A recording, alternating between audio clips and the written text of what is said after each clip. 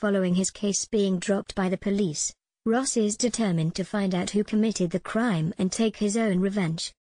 In explosive dramatic scenes from this week's Emmerdale, Ross Barton's, played by Michael Parr, acid attack storyline finally comes to a head. After weeks spent in the dark, viewers will witness a crazed Ross hold Graham, Andrew Scarborough, hostage.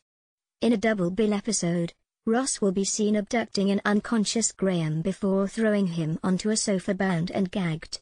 It will come after Ross learns his attacker Simon was paid to keep quiet about who hired him for the acid assault that left him severely scarred. The mechanic will begin to piece things together and come to the conclusion that the only person with that much money and a grudge against him is Joe, Ned Porteous. A furious Ross decides it's time to have it out with Joe and find out if he knows more than he's willing to say about the acid attack. Heading to Home Farm, armed with a gun, he finds Joe's right-hand man Graham.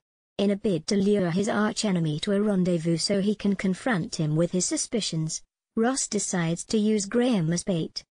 Ross patiently waits with an incapacitated Graham, with the gun in hand for Joe to arrive. Clearly hoping for Joe to when he sees his mate Graham in danger, will Joe say that it was Debbie Dingle, Charlie Webb, who ordered the attack? Will Joe stick by his girlfriend's secret and let Graham to suffer the consequences?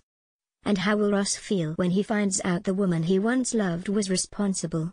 Emmerdale bosses have revealed someone will be shot when Joe and Ross come face to face with each other. Having been trapped by Lachlan, viewers saw Jerry beg his former cellmate not to him and promised to keep what happened a secret. It comes after Jerry Roberts, Sean Thomas, became the next victim of Lachlan White's, Thomas Atkinson, sinister behavior, but Lachlan wasn't convinced and in harrowing scenes, dropped a large boulder on Jerry's head. After attempting to cover up Jerry's body with broken floorboards, trying to make Jerry's death an accident, his body was found when Diane Sugden, Elizabeth Estenson, and Doug Potts, Duncan Preston, checked out the B&B.